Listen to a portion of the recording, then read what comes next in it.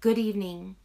I'm here tonight with a very important message from Tarot Mood about a dangerous new trend among spiritual dumbfucks. That's right, weirdos. I'm talking about vaginal anal wanding. There's been an epidemic recently of folks inserting wands up their vajages and anuses as a form of in-depth energy clearing and vibration raising.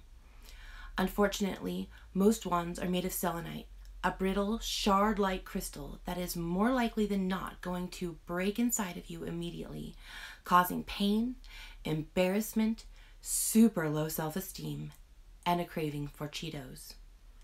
That's why Tarot Mood is bringing awareness to the dangers of wanding. If you know of anyone considering wanding themselves or someone else, please tell them, "Oh my God, don't effing do that, you hornball." Tune into TFR on iHeartRadio Saturdays at 9 p.m. Pacific to hear more metaphysical health news from Tarot Mood. Good luck out with our weirdos and keep breathing and peeing. Namfukste.